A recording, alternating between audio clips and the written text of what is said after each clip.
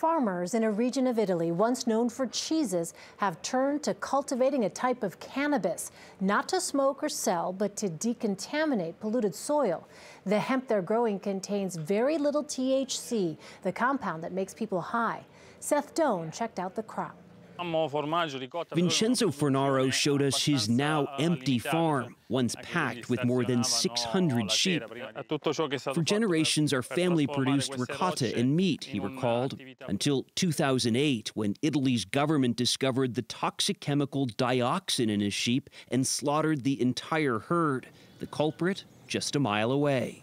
Contaminants spewing from this massive steel plant, Europe's largest, meant Fornaro could never have grazing animals again. To clean up his land, he decided to try a rather unusual experiment. He's growing marijuana.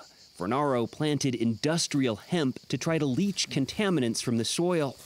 The science is called phytoremediation. Contaminants are absorbed by the fast-growing roots of the cannabis plant, which stores or, in some cases, transforms toxins into a harmless substance. You think this marijuana is the future of your farm? Yes, absolutely, he said. This crop is past harvest and doesn't look like much now, but it's proven to pull heavy metals from soil and was used following the nuclear disaster at Chernobyl to remove radioactive strontium and cesium. You have hemp oil, hemp beer, hemp pasta, hemp Claudio flour. Nettile sells some of the thousands of products made from industrial hemp. We want to eliminate the prejudice against cannabis, he said.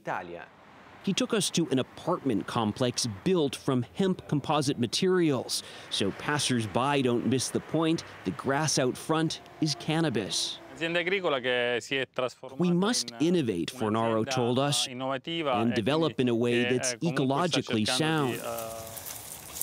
In the shadow of the steel factory, this farmer is pegging his future to a very different type of plant.